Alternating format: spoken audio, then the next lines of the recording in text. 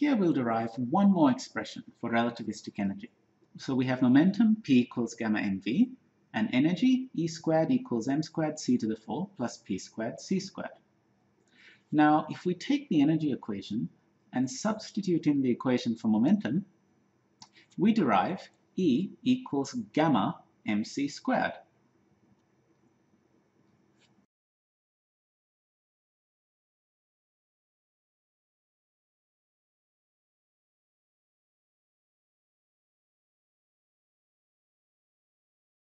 What's the significance of this equation?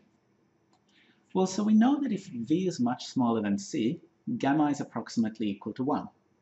But we can get a slightly more accurate version using something called a Taylor series, which you'll learn about if you go on to do more maths in university.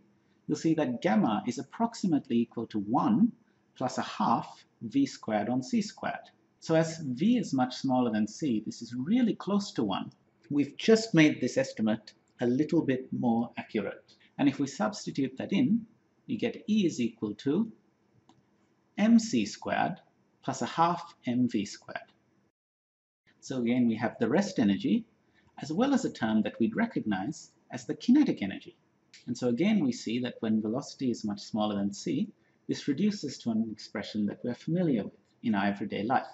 While it's true that we haven't seen the rest energy term before, since it doesn't depend on our velocity or anything else we normally have access to, it just comes out as a constant. And as it's only changes in energy that are important, only the kinetic term will affect our lives.